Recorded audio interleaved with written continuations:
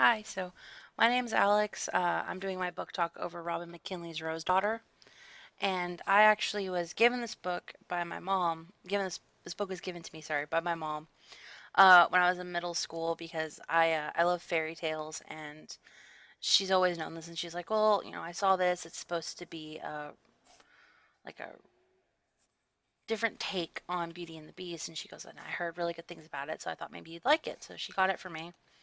And I actually lost my original copy of it, so I had to buy a whole new one because I really do like it. And I've read it maybe 5 or 6 times.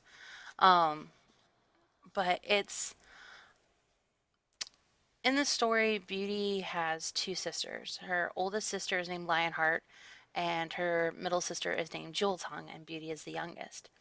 And at the start of the book, they live in this really big, nice house with their father and their mother.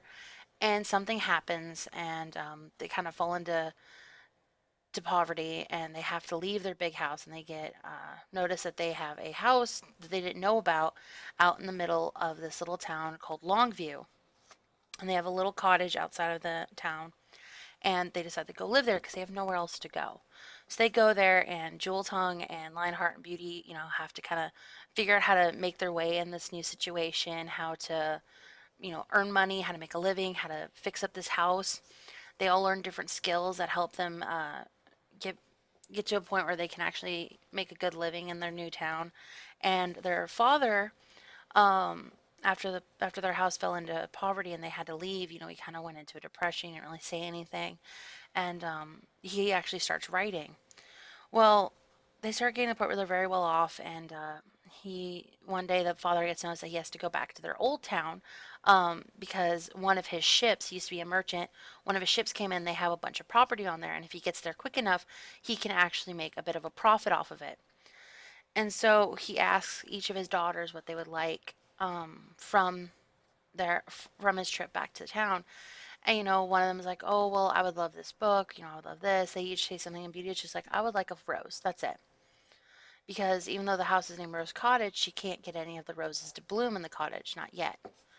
And so he goes, and story goes, and this is kind of throwback to the original Beauty and the Beast fairy tale, not the Disney version.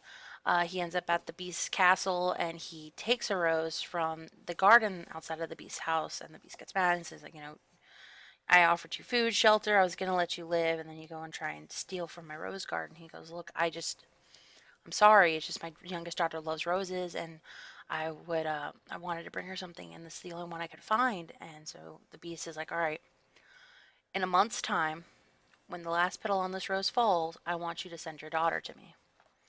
So the father goes home, and he has to tell Beauty that she has to go stay with this beast. And they try to make the most out of their last month together. And I'm